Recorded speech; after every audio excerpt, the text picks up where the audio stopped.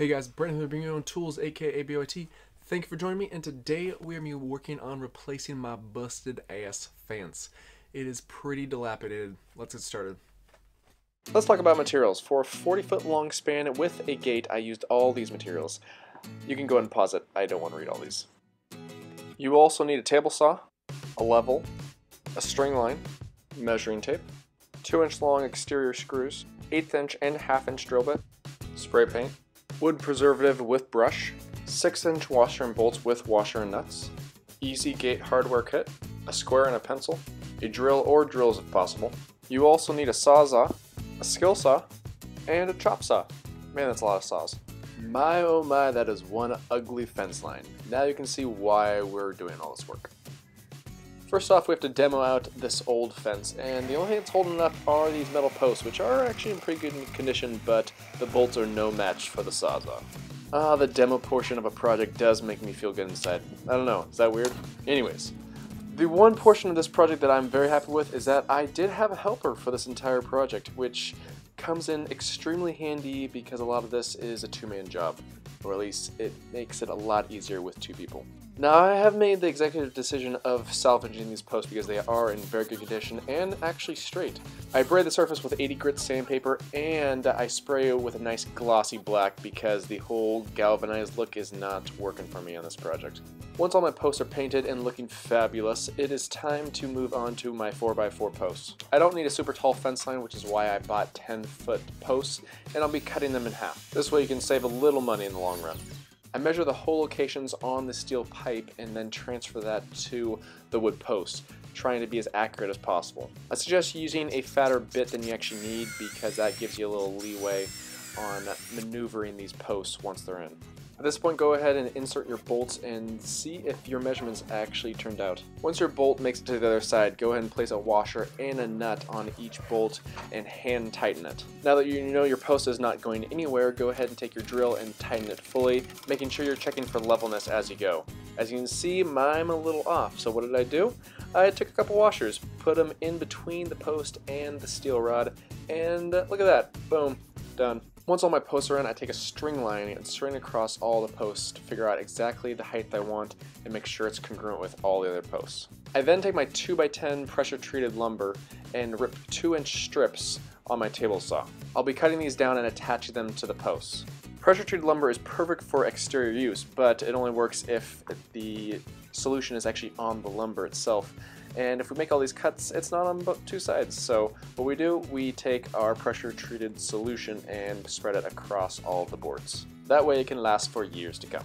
Now, in all reality, the only reason why I have to do this step is because the fact that my cedar planks are only 8 feet long and they can't reach from post to post, which is why I have to put this ledger on both sides of each post. Just keep that in mind because hopefully you don't have to do this step. Once this is taken care of, it's now time to prep my cedar planks by pre-drilling all of the holes. Yes, all of them. Do not try and avoid this step because if you do, your boards will crack once you start screwing into it. I know from experience since I didn't want to drill these either. Once you install your first board, you want to check for levelness and make sure everything looks nice and straight because it's a lot easier to fix now than later. I'm using a 1/2 inch spacer board between each plank. The spacing can be whatever you want, but I feel that a 1/2 inch or a little bit greater is the perfect eye-appealing look. I just laugh when I see those fences with a full inch space. What do they think? Anyways, the main thing you want to think about when installing this type of fence, or really any fence you're installing, is making sure it looks level. If it doesn't look level, your eye will catch it and it will drive you nuts. Now I'm starting from the top down, which is easier if you do have two people, but if you don't have two people, I would definitely suggest doing it from the bottom up because that way you have gravity on your side and you don't have to worry about trying to hold on to each board every single time.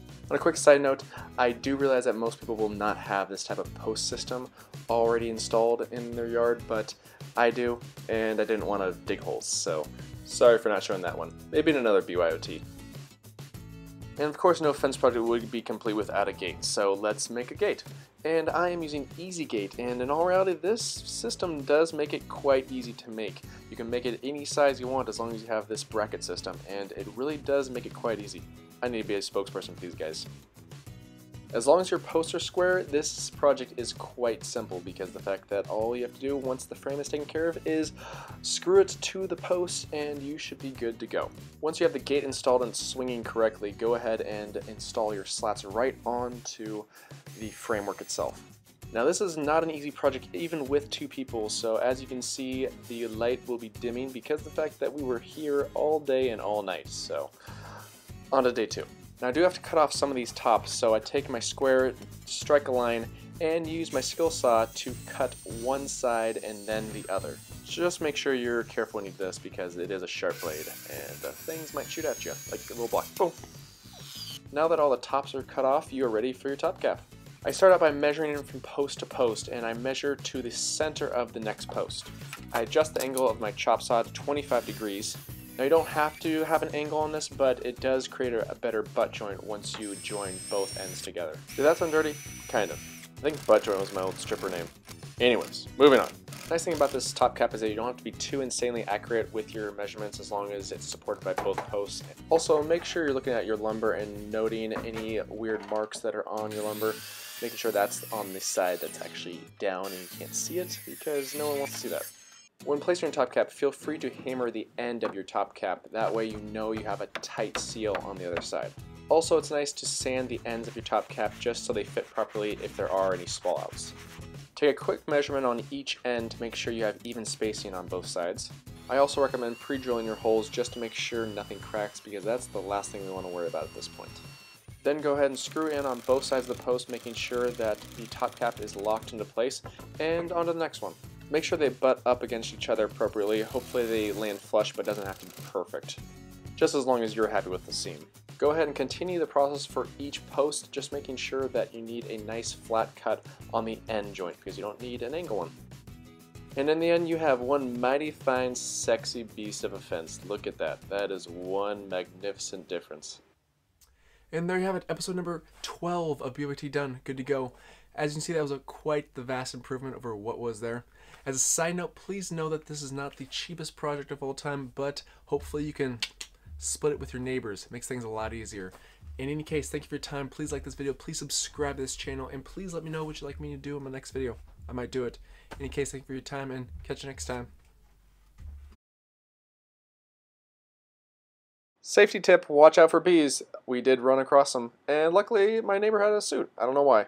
Sorry, PETA. I really didn't want to get stung, and I actually do like bees, but, you know, I'm sure there's some kids around here that are allergic somewhere.